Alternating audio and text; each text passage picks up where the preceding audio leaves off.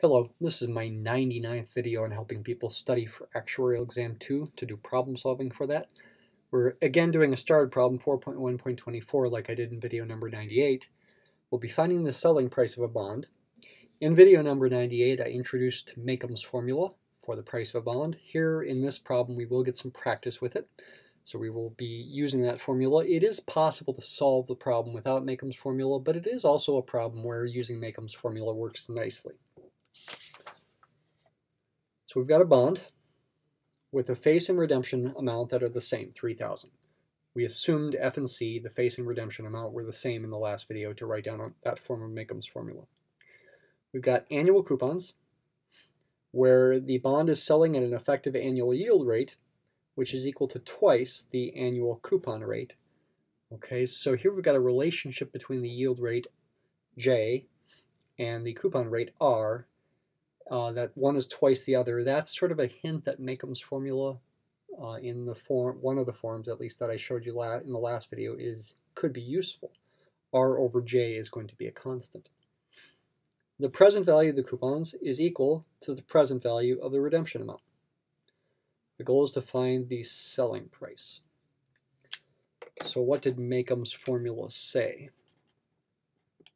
Makeham's formula says the selling price, P, is equal to K, where K was the present value of the redemption amount, plus R over J, R being the periodic, in this case, annual coupon rate, J being the periodic, in this case, annual yield rate, times in parentheses C, the redemption amount, minus K, where again K is the discounted value of the redemption amount, C times V sub j to the n, where V sub j is the discount factor, 1 over 1 plus j.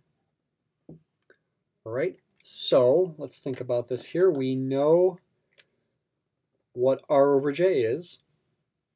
The effective annual yield rate, J, is twice the annual coupon rate. J equals 2 times R, and therefore R over J is R over 2R is a constant 1/2. So that's one thing that is a hint that maybe Makeham's formula would be useful.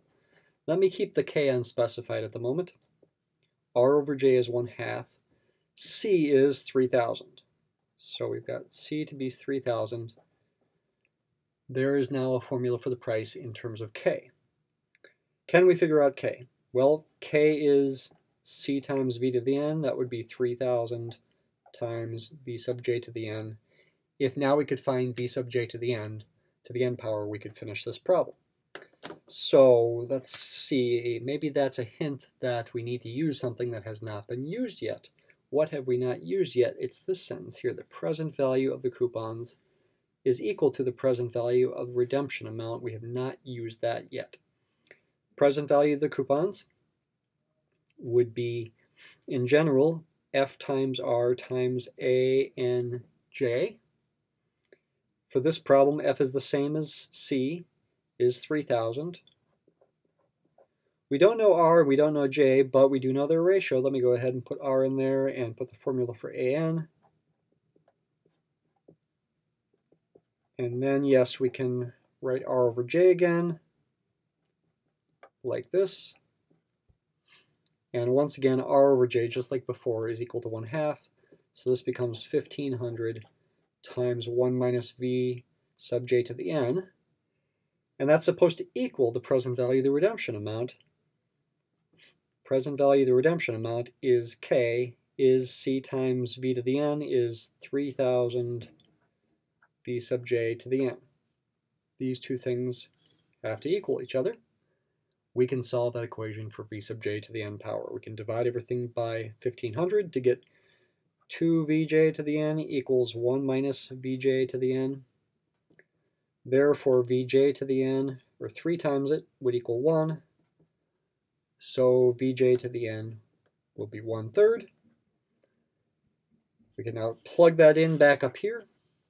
K is going to be 3,000 times 1/3 is 1,000. Let me go ahead and write it up here. K is going to be 3,000 times 1/3 is 1,000. And now we can substitute that in here and here to get the final answer for the price. The price is going to be 1,000 plus 1/2 times 3,000 minus 1,000. That's 2,000. 2,000 times 1/2 is 1,000. 1,000 plus 1,000 is 2,000. The final answer for the price, the selling price, is 2,000.